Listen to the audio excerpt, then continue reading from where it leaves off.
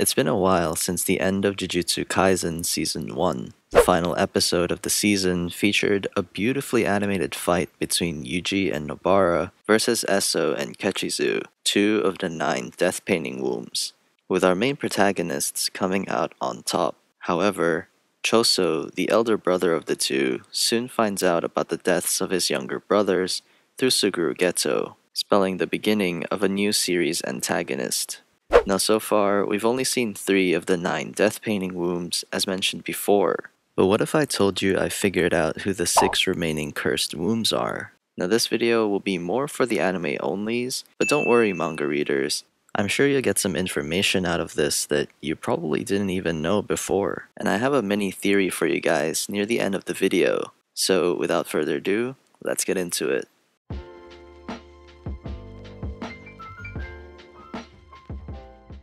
So for those of you that need a refresher, the cursed wombs, otherwise known as the death paintings, are 9 special grade cursed objects born from a hybrid of human and cursed spirit blood. For 150 years, with only the faintest notion of one another's existence, they survived, sealed away. Choso, Eso, Kechizu, and their 6 other siblings. But have you ever stopped and wondered why they were given these names in the first place? No? You don't care?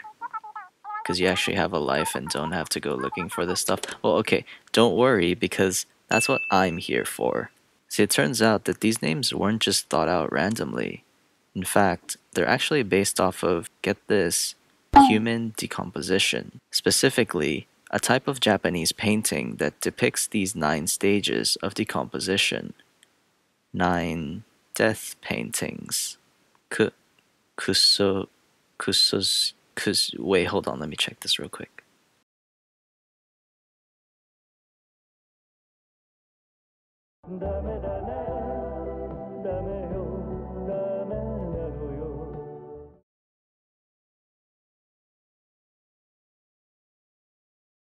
CHOSO. What she said. So this genre of traditional Japanese art emerged during the 13th century and was heavily influenced by the Buddhist text titled Discourse on the Great Wisdom, in which the 9 stages of human decomposition are the following: Choso, Eso, Kechizuso, Naranso, Shooso, Tanso, Sanso, Kotsuso, and Shoso. Now you can pause the video yourself to read the individual descriptions of the other 6, but I want to get into the first 3 that we've been introduced in the anime, starting off with Eso, who is supposed to embody the stage of rupture. Now at first glance, Eso looks human-like. There's not really much rupturing going on. This could be in part due to the fact that he's only at the earlier stages of decomposition, which is decay. Recall that Eso was very self-conscious about his back, which has this really gross-looking face. This would imply where Eso could be quote-unquote decaying from. In this case, the tearing of flesh we see in the description would be in this clip where Eso bends forward.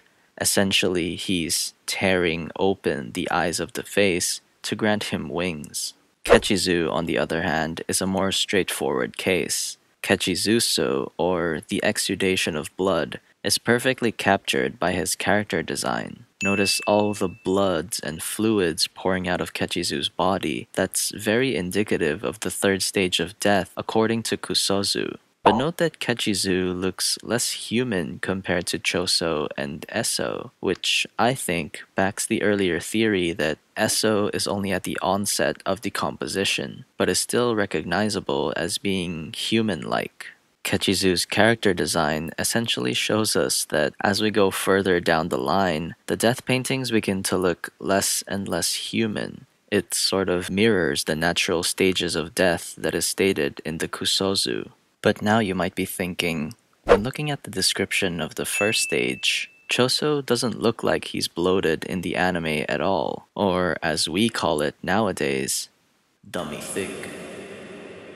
Now, I do agree that Choso looks the most human out of the 3, but doesn't it make sense for him to look that way? To me, Choso looks like someone who immediately just died, and while he hasn't started bloating yet, he actually resembles the first stage of death that medical practitioners still use. This is what's called pallor mortis, or paleness which happens in the first 15 to 120 minutes after death.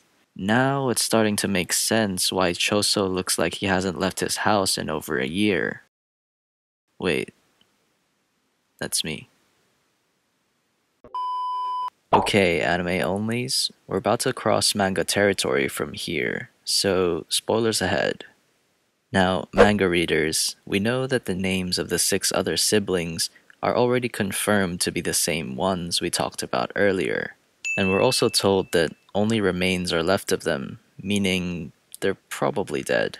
But one thing struck me while I was reading the documentation of the Kusozu, and it's about this other artist called Fuyuko Matsui that's making her own Kusozu piece. And at the very bottom of page 32, with the endnote citations, believe it or not, you can see that she intends to complete the series with a 10th piece showing the subject prior to death. And I saw this and I thought, a 10th piece? A 10th death painting? A 10th sibling? And then it hit me. Who is this supposed 10th sibling that Choso keeps telling us about? And I'm sure you know it as well by now, so say it with me. Itadori Yuji. Could this potentially lead to something grim that might happen to our main character Yuji? Probably not, because I'm literally writing this at 3 a.m, so if you enjoyed the video, make sure to like and subscribe for more of my content. But as always, thank you for watching, and I'll see you in the next one.